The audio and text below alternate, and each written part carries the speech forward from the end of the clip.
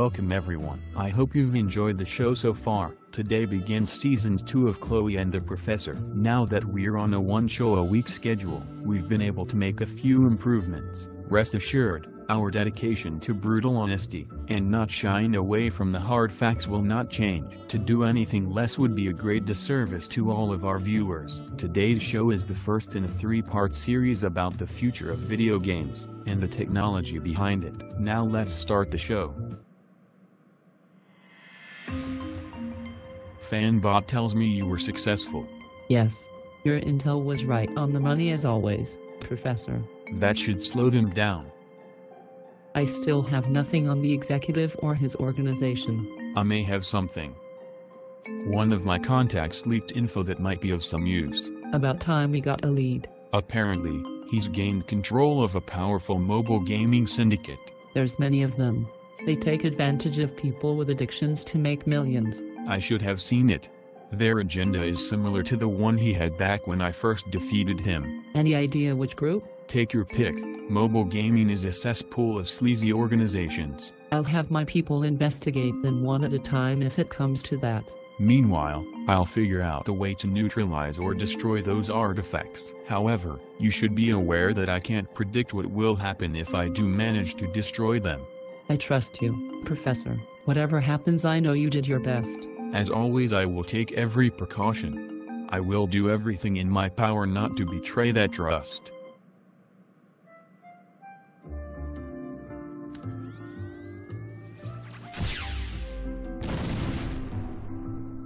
Chloe, what's the thing on your head? It's a new gaming VR headset the professor created. What in the world is VR? It stands for virtual reality. Oh, I saw that in the 90s.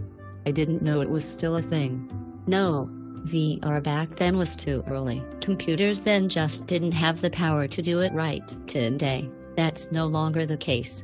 We finally have technologies that can do VR right. Alright, so how is it? Pretty amazing. So, will this turn any game into virtual reality? No, the game experience has to be built for VR. There's a small number of games right now. But, with the first commercial headset about to hit the market in April, that's going to change. That's next month. Yeah, the first VR headset gamers will be able to get is the HTC Vive. How many more of these VR headsets are there going to be? There will be several. I'm getting kind of hungry. Let's go to the kitchen. I'd offer you something, but the professor doesn't keep fresh blood in the fridge. That's okay. I'll nibble on you later. And is that all you'll do? You know me so well. So, this VR stuff. Why is it suddenly making a comeback? I guess because the time is right. Early attempts at VR were very primitive and prohibitively expensive. Also, they often weren't very good. The headsets were bulky and heavy. Rather than revolutionize games, it became a short-lived novelty. The only thing meaningful that came out of that era was an arcade VR game. You and another player roamed around a vector graphics arena made of platforms and stairs. You shot at one another while trying to avoid a pterodactyl that would swoop in occasionally and knock you off the stairs. Compared to VR experiences today, it was like the difference between a modern movie and a silent film. Oh yes, I remember those. I was there when Fritz Lang filmed Metropolis. VR has matured significantly, but you still need a beefy computer. We've come all this way, but you still need a powerful computer? Yes, we've learned a lot about how to do VR right. To do it right, you need powerful hardware, or you might experience some negative side effects. What sort of negative side effects? The worst is nausea. It was discovered that refresh rates are important. Low refresh rates in the headset can lead to rather severe nausea. This is also one of the problems that prevented early VR from taking off. Also, the resolution needs to be high, or you'll have the effect of you looking through a screen door. It breaks the suspension of disbelief. I see. So you need that powerful hardware to push the high refresh rates and resolutions needed, or you could get violently ill trying to use VR. Exactly. VR would go nowhere if it constantly made you sick to the stomach using it. Now, you said there were several other headsets beside the HTC Vive that were coming. Yes, The Vive is the first. It was developed by HTC and Valve, the same Valve who made Steam. In fact, it is on sale on Steam right now. It is different from other VR headsets in that it lets you roam around an entire room, while the rest are experienced sitting down. The most well-known is the first one that went into development, the Oculus Rift. It started on Kickstarter, then the company was purchased by Facebook. 2 developer kit models have been produced, and the final product will be released later this year. Why wasn't it out before the Vive? The Oculus Rift was delayed a few times as improvements were made. They were the ones who discovered the negative side effects and how to get rid of them. That's why the Vive was able to come out so much sooner. They didn't have to do all of that research because the Oculus Rift team did it already. It's true. Many say the Vive is copying the Oculus Rift, but the experience Valve has envisioned for it is radically different. You can't roam around the room with the Oculus Rift the way you can the Vive. That's not to say the Vive can be used the same way you would a Rift, but the types of VR experiences you can have will be radically different. Another VR headset is coming from Sony for the PlayStation. It is called PlayStation VR, and will work a lot like the Oculus Rift. Samsung has a VR headset which uses their smartphones as a screen. Google had Cardboard, a headset similar to the one made by Samsung that requires a smartphone, but it was made literally out of corrugated cardboard. A headset made from cardboard?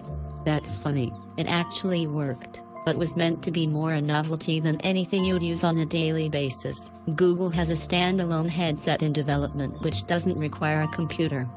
It will be a self-powered device that runs Android. Is that it, then? No. There are several other lesser-known and lower-budget VR headsets in development. The VR market will soon be crowded with competition, but it remains to be seen if the lower-budget headsets can actually compete with the Oculus Rift and the Vive. What about games that use VR? Are there any out right now? A few actually. 3 you can play right now on Steam.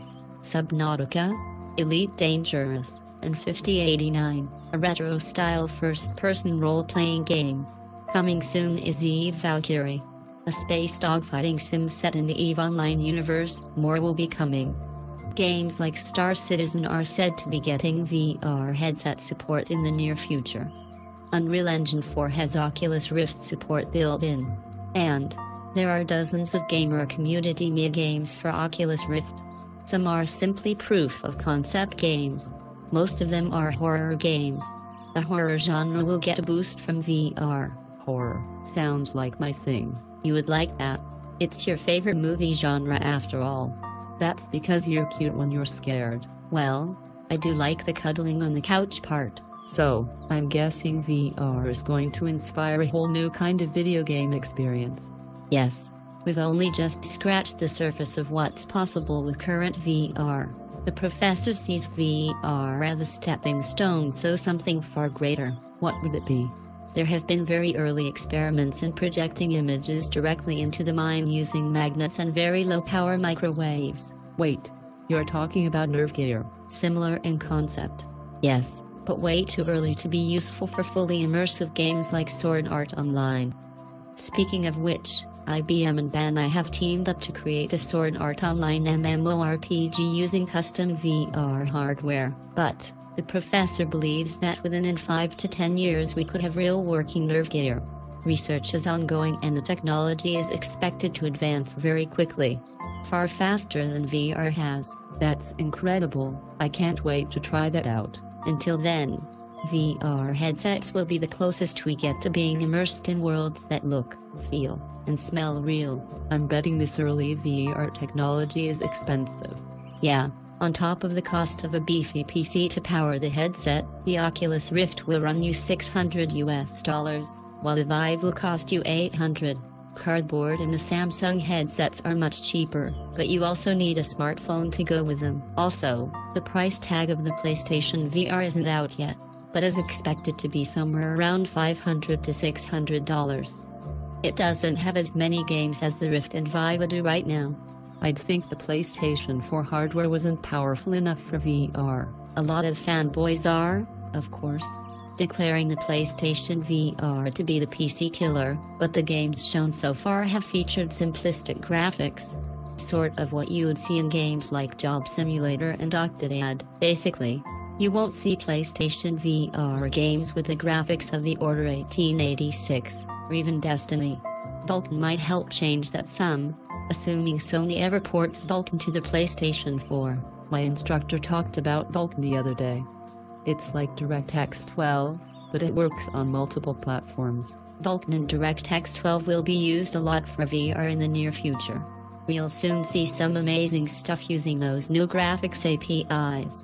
Say, I bought the thing on Voodoo the other day. Want to go watch it? The classic John Carpenter version, or the crappy remake? The classic one, of course, remastered in HD. You know how to make a girl happy.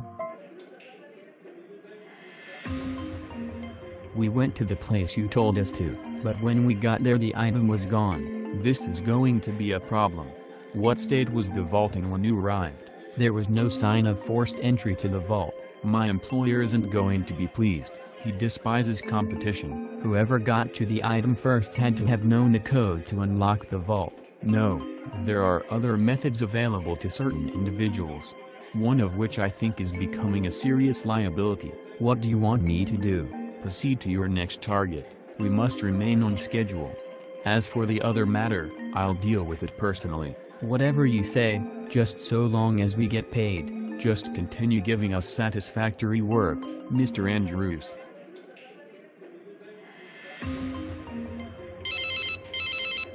Sir, we have a problem. I think it's time we did something about a certain loose end. Yes, sir, I have the perfect person in mind just for this job.